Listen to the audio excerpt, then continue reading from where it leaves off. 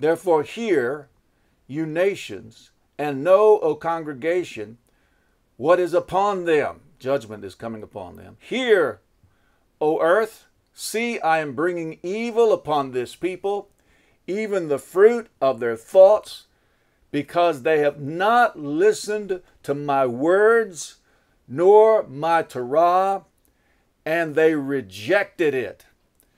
And so judgment came upon Yehudah because they refused to ask for the ancient paths and find the good way and walk in it. Let's go over to Jeremiah chapter 18 and we'll read a little bit further on this.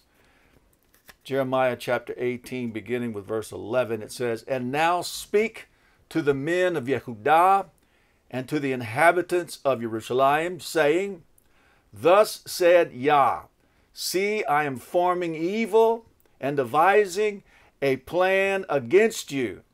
Return now every one from his evil way, and make your ways and your deeds good. He's giving them another opportunity to turn back to him and follow his ways of Torah. But they shall say, it is no use. No use for you to say these things to us. We're not listening.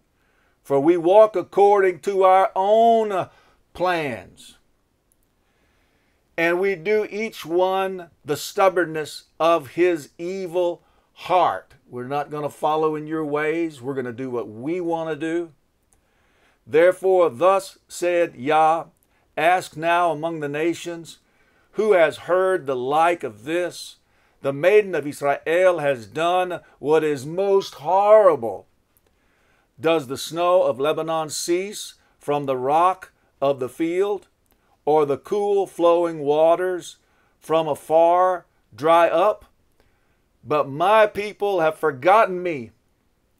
They have burned incense to what is false, and they have stumbled from their ways, from the ancient paths, to walk in bypaths and not on a highway, to make their land become a ruin, a hissing forever. Everyone who passes by it is appalled and shakes his head. I shall scatter them as with an east wind before the enemy. I shall show them the back and not the face in the day of their calamity. And so Yehudah would not listen. Yehudah wanted to do what Yehudah wanted to do and was stubborn and resistant. And because of that, judgment came upon them. They refused to walk in the ancient paths where the good way is. And because of that, judgment came upon them. They refused to walk in the ways of Yah. They refused to walk in the culture defined by Torah, the way of living, the way of life. They didn't want it. They wanted their own way. They wanted the ways of the world. They wanted the ways of mixed up religion.